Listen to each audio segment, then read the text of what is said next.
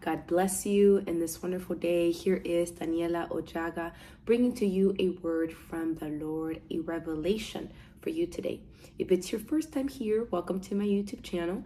Don't forget to like this video, subscribe to my YouTube, and also leave me a comment down below if you believe this word is for you. Amen. Today, I'm bringing to you a word about somebody missing you. The Lord has blessed me with a vision, and I had a vision of two people texting. I saw how one person told the other person, Thomas misses you. And that's the vision that the Lord has given me. So I had to sit with the Holy Spirit for a moment and ask, why did you use the name Thomas? Thomas was one of the 12 disciples in the Bible who is known as Doubting Thomas. So the Holy Spirit ministered me and said, tell my people that there are other people out there that doubted you that are now currently missing you, okay? Missing you. They are doubting why they let you go. They're questioning, right? Why they let you go. They're questioning why they doubted you. I feel like as I say this, maybe someone's going to come to your mind. Like always, this is not a call to reach out to them, but something that a pastor taught me is that the Bible says the Lord prepares a table for you in the presence of your enemies. So sometimes God will bring these revelations to us just so that we can know that that table has been prepared.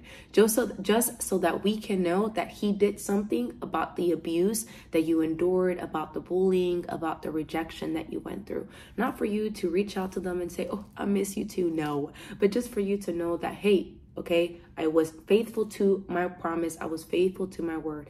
And now the tables have turned. Maybe you were the person that used to miss them and used to want them in their life. And God is saying, I've removed that from your heart. And now they are missing you because now their eyes have been opened. The Bible says that that's exactly what happened to Thomas, y'all. It's so interesting how the Holy Spirit speaks to us sometimes, right? The Bible says that at first, Thomas doubted. That's why he was called Doubting Thomas. He doubted the resurrection of Jesus Christ. But later, he confessed, right? My Lord and my God.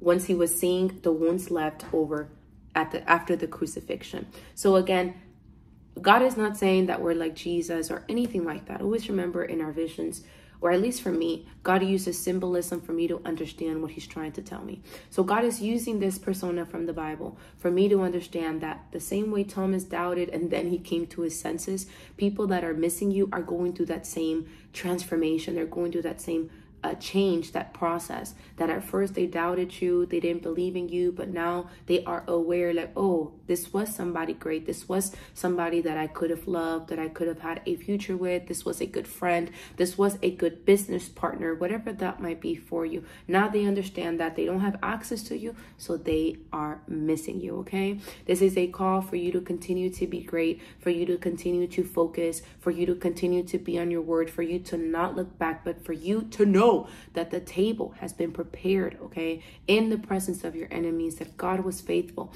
and that you could continue knowing that you don't have to take no revenge or ask God, are you going to do anything about it? God has done it, okay? Continue to be a blessing to yourself and to those around you, okay? Praise the Lord for this word. God bless you. Once again, don't forget to like this video, subscribe to my YouTube channel, check out my Instagram, Daniela Ojaga. We're also on Facebook, on TikTok. All of that is going to be in the description of this video. Make sure to check out my website, danielaojaga.org, for coaching services and other things available for you. I'll see you guys next time. Take care.